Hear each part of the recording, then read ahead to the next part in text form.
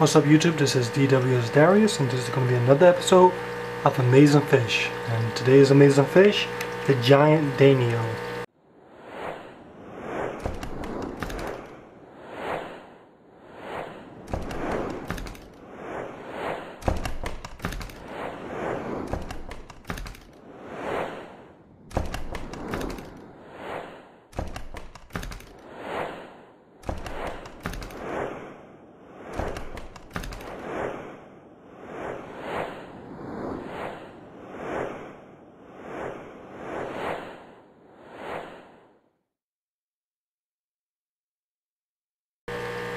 Okay YouTube, so right now you're looking at my school of Giant Danio. In my opinion, these fish bring excitement to any tank. Now the reason why I bought these fish was because all the fish that I had in this tank were just completely shy, always hiding, never out. And when I got these guys, they bring a lot of life to the tank. Now right now the fish are still hiding, but that's because I just turned the lights on. But these Giant Danio, they never stop moving, and that's what I love about them. They go back and forth non-stop. If you seek an active tank, if you want a tank where you can just always find movement, always find excitement, Giant Danio must be in that tank because these fish are just so active. Another thing I love about Giant Danio is the fact that they are beautiful. I mean, if I could zoom in, they move so much so it's hard to get a good focus. But the colors on these guys are just awesome. They're very common. You can get them from almost any fish store. And look what beauty they bring to the aquarium. Nice orange, stripes, or a little bit of green. Just a nice blend of colors. And it's just awesome when they're in the school. So Giant Danio are some of my most favorite schooling fish. They're very active, as I said before. And they reach a decent size. They reach about 3 inches. That's the biggest I've seen. And that's pretty big. That's pretty big for Danio as a type of fish. Another reason why I love Giant Danio is because they're awesome thither fish. Now for those of you who don't know, thither fish are fish that you would add to an aquarium in case you have maybe a shy fish or a fish that's overly aggressive. The way these guys are just so active, so out and about, and so fast, they can bring any shy fish to a point of comfort because there's so much activity in the tank.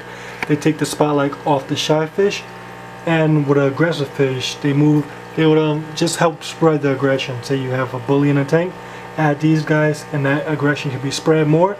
And the good thing is that they're extremely fast, so they won't be caught. Another example of thither fish is with my tinfoil barbs. If we look over there inside the tilapia tank, you can see he's the main star, but if I leave him alone, he's a bit shy. So I added these 3 tinfoil barbs with him, and they serve as thither fish. Now what they do is provide comfort. He's not the only fish in the tank, therefore he's not shy, he's out and about, he eats, and he's happy.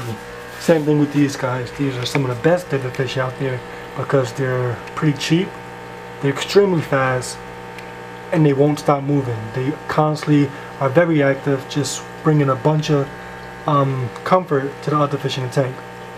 Okay, so if you plan on keeping Giant Danio, the first thing that you'll notice is that these fish stick tightly together. They really depend upon their school.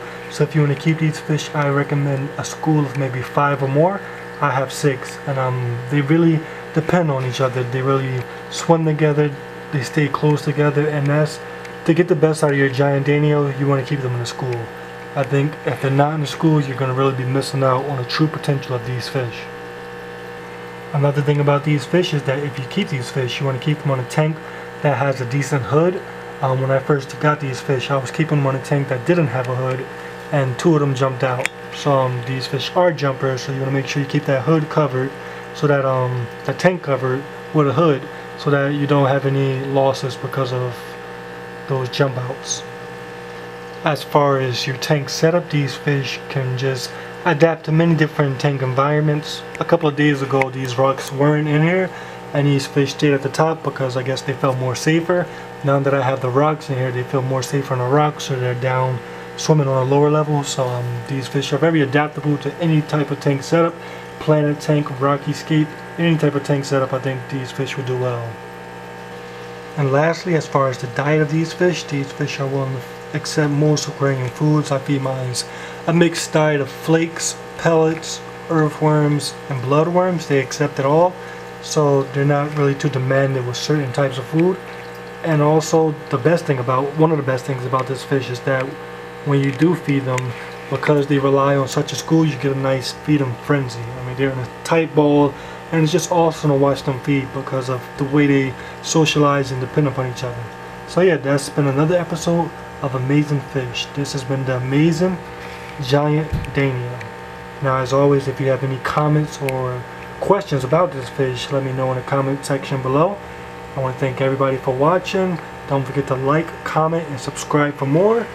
And that has been a look at the Giant Danio.